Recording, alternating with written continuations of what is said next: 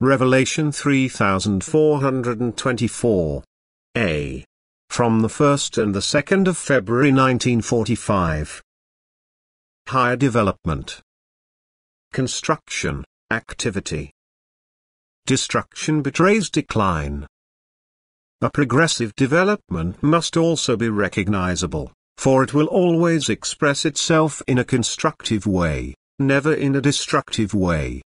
Whether it is a question of works of creation in nature or the results of human creativity, it will always be possible to determine a purely external progress, which is equal to a constructive activity. Where, on the other hand, destruction or annihilation become recognizable, spiritual decline can also be concluded without hesitation, but this is only possible in the human stage, whereas progress, that is upward development, can always be recorded in the works of creation in nature. Progress, that is upward development, can be recorded, because even the apparent destruction or annihilation, which was not brought about by human will, results in the emergence of new creations in a higher degree of maturity. Thus purely externally progress can also be recognized.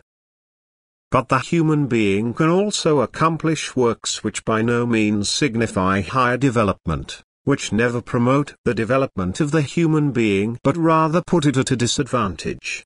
These are the works which lack all love, which, even if they seem to build up, only pursue the opposite of destroying or supporting a general chaos. Accordingly, every work can be examined for its value before God, and afterwards the spiritual state of maturity can also be recognized and judged at any time. Everything a person does should be considered under the mirror of neighborly love. It must serve the fellow human being or other creations for preservation or procreation. It must be active neighborly love in the true sense of the word. And this will always mean spiritual higher development. But where neighborly love is not practiced, people's works will also show decay or complete destruction and consequently not betray any spiritual progress either. Amen.